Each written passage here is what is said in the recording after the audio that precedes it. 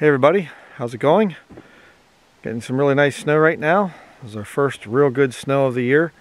We've got about, I don't know, maybe 14 inches of snow already, and still snowing, as you can see. And we are exactly, this is Sunday, the whatever it is, 1 week exactly before Christmas.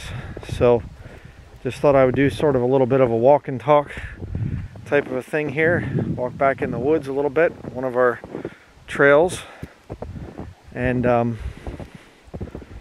just a couple of things on my mind I'd like to kind of talk about, and I'd like to get some feedback from the body of Christ on, or anybody really. I don't have to be saved necessarily, but that certainly helps. To give me advice, in other words. One of the things I've thought about a lot recently is this whole left-right paradigm thing. You know, obviously America's in a lot of trouble, as most countries are in a lot of trouble right now, and it's not because of the Republicans or the Democrats. If you're an American, you can't blame it on one political party or one ideology or whatever else. Understanding the devil, ultimately, there's a lot of different groups that serve the devil, but ultimately Satan tries to divide people. And the Lord said in the Bible about that if a house is divided against itself, it cannot stand. Well, a country that's divided against itself isn't going to stand either. And I remember seeing a video of an older man and coin dealer, precious metals coin dealer, and he said, you know, back in the past, he said, you could have Democrats and Republicans that get along, and it would, you know, you could talk and discuss things and whatever else, agree to disagree. My grandparents, on my mother's side, my maternal grandparents, were Democrats, lifelong Democrats, and they get along fine with my Republican paternal grandparents. There wasn't any kind of family fighting and call the police or whatever else.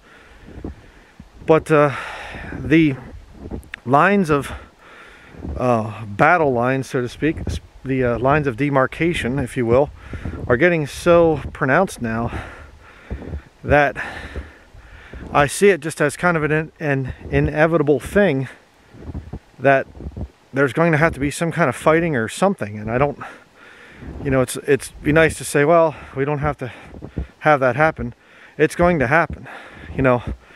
And the liberal agenda right now is getting so far out of control with the, you know, sex perversion that we're just supposed to accept, and it's okay, and we should eventually be okay with pedophiles and whatnot. And some pervert wants to use he identifies as a woman for a day, and he wants to use the restroom at the same time as my wife or something. No, that's not acceptable. And so I guess my thinking is on this whole thing, as Christians, what are we supposed to do in this situation? Because it's not some kind of a thing where you can just sort of take a middle ground thing and, well, just preach the gospel, just preach the gospel. I hear that one a lot. Americans have been preaching the gospel for a very long time, and yet the country continues to go downhill. And you and I both know that there are a lot of people that have heard the gospel and they claim to accept the gospel. They go to church and they're just as wicked as could be. The gospel, the true gospel, is the fix. I get that. But you know for sure that most people who call themselves Christians have not accepted the true gospel. You know that. You can see that. Their lives do not line up with the scriptures. And so, obviously, the Bible prophesies the Igniting the Right movement, the Catholic Church will take over. That's there, obviously. But how do we avoid being sucked into that movement? Because quite frankly, it's getting really disgusting. All this woke stuff and all the things that are, you know, coming out trying to ignite the right by all this reverse racism stuff, you know. It's not really reverse racism, it's just racism.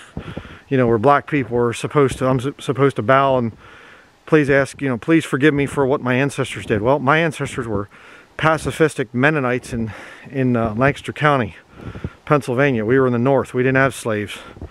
How can I ask forgiveness for something that my ancestors weren't even part of? So, but there's just so much of this stuff, and this left-wing agenda to take away the guns in this country, they won't stop. They won't quit. Hey, we have a Second Amendment right. Shall not be infringed.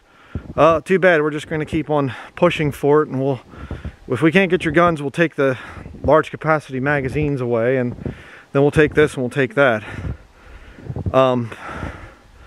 It's just insane. So give me your thoughts on that. I know prayer, obviously we pray very hard for the country and for our leaders and whatever else. And again, our leaders aren't the people that are elected. I hope you do realize that. They're just puppets. They're speech readers, actors. The real power is behind the scenes telling them what to do, writing the speeches and whatnot. So this heavy snow really pulls the trees down like this. You can see. So usually I walk through here, and I don't have my stick right now, but I'll get a long stick and just whack the trees and let the snow fall off, and then they go back up. If you're not from the north, you probably wouldn't understand that. But if you don't, a lot of times the trees will bend and snap. They'll break. So it's a good thing to try to, knock the snow off of them. But so that's one thing I've been thinking about. And another thing, I guess, is just the natural cycle of things that I've been thinking about, where you have people try things and they give it some time, and they say, you know what, this new version is supposed to be easier to understand. I'm going to give it some time, and I'm going to see if it makes a change in my life. And they give it a couple years and whatever, and it's not really helping me.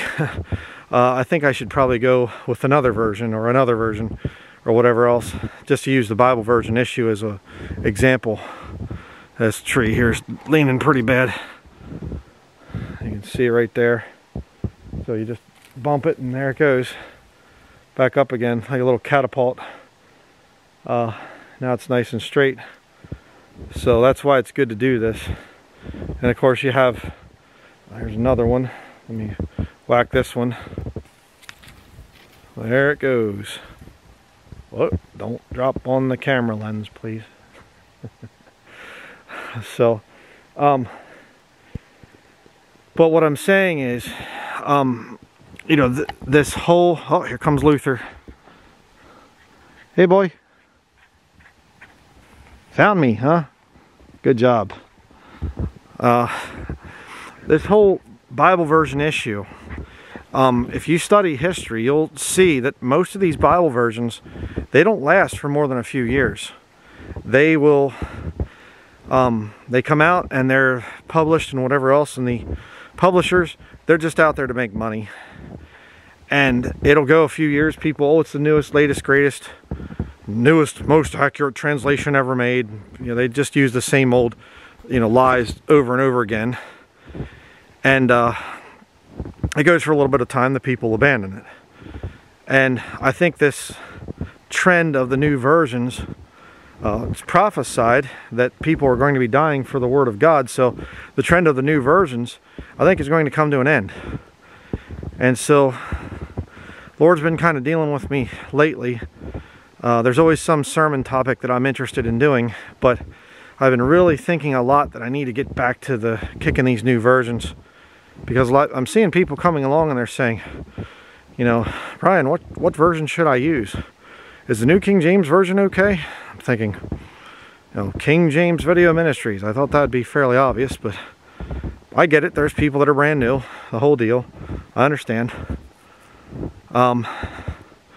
So I'd like to hear your thoughts on that too. And another thing along those lines, I've used an overhead camera setup before, if you've seen some of my older videos, I use the camera and I'll actually show on the page, here it is, this is where it says it, the whole thing, which is a great way to document stuff. But it's very time intensive, a lot of editing and whatever else, and my time just seems to grow shorter as time goes by. My son gets older, I have to spend a lot more time homeschooling him, and we're teaching him a lot of different subjects right now, and I have to answer people and whatever. I mean, that takes a long time. And so I praise the Lord for the ministry. I'm not complaining, but what I was going to say there with the new version thing, should I do the overhead camera thing to show the actual print, here it is, whatever, or should I just go to something like Bible Gateway and just take screenshots? Whoa, a little slippery. In other words, I can still show the text of the King James Bible, but show the online form of it and just leave it up to the people. You do your own work. If you have the New King James Version, go get your New King James Version and look this up. Give me your thoughts. I'd like to hear your thoughts on that. So I'm trying to think if there's anything else that I wanted to make a mention of.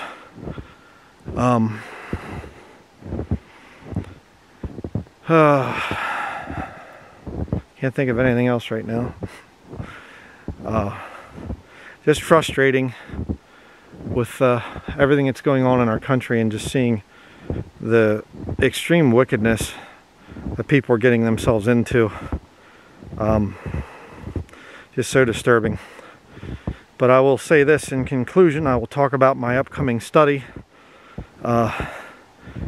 This thing I did about the 6th and 7th kingdoms of the Lord Jesus Christ. And there are some things that kind of tick me off about people and whatever else, false movements and whatnot.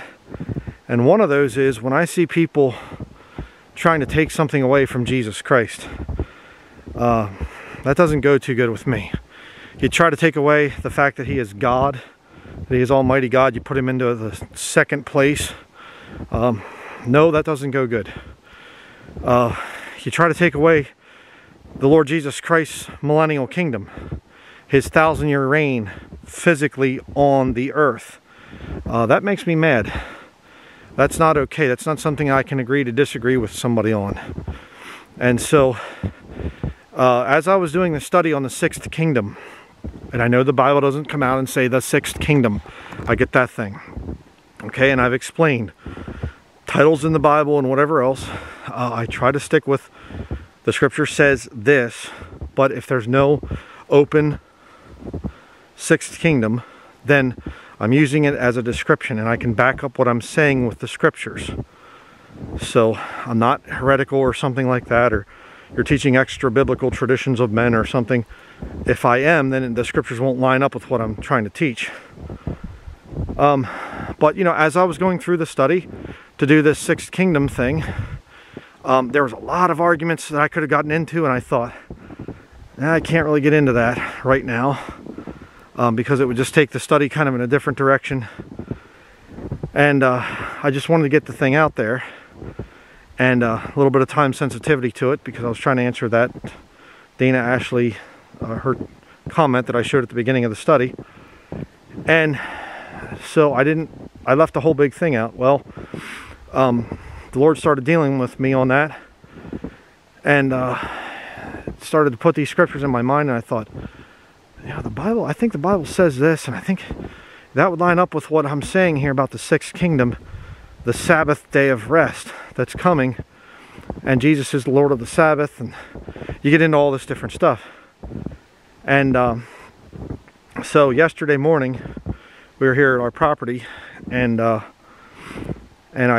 did the study, put the study notes together, went through the scriptures, myself and the Lord, and a real blessed time of fellowship with the Lord and his word, and amazing study coming up. So very deep study. Can't wait to preach it and get it out there for the body of Christ. I'm really looking forward to it. So, if there's any snowflakes hitting the screen, I can't really see too good. Or the lens, not the screen, but the lens. Hopefully it's not too bad. I see a little bit of blurriness there on my shoulder, but a little hard to record in a snowstorm. Not a real bad one, but you know, it's there. So look for the study coming up. But give me your thoughts. What do we do, brethren, about this terrible, insane, leftist, liberal, communistic, socialistic bunch of satanic nonsense that just wants to continue to push us down, take our freedom away, take our rights away? What do we do about that? Question number one. Question number two, new version, me exposing new versions. Should I show actual overhead camera of the actual book, or just screenshots of Bible Gateway or one of them? That's question number two. Point number three, look for a big study coming out on the throne of David. Really good study coming up. So that is going to be it. And for those of you out there that celebrate Christmas, happy early Merry Christmas. For those of you who don't, no Merry Christmas for you. Sorry. And I just want to comment on that too. There's somebody wrote on I did a live stream and it talked about the Christmas thing, and some guy said, you know, so as not to offend your viewers, you should just not celebrate Christmas. No, I'm not doing that. You know, if I was around believers in person and they were, hey, we don't do the Christmas thing, fine, I'm not going to talk about it. But I'm not giving up Christmas, my beliefs, my feelings about that time of the year. A very special time for us, a winter festival. Reminds me of the Lord on his throne in the north. Looks like this, with the beautiful trees and the snow and everything else, which I love. This is my favorite time of the year. And so, no, I'm not going to be giving it up. I've been over that in lots of studies, so that'll be that. Just to answer that comment. So we will see you in upcoming videos. Thank you very much for your prayers. Thank you for your support. Thank you for watching.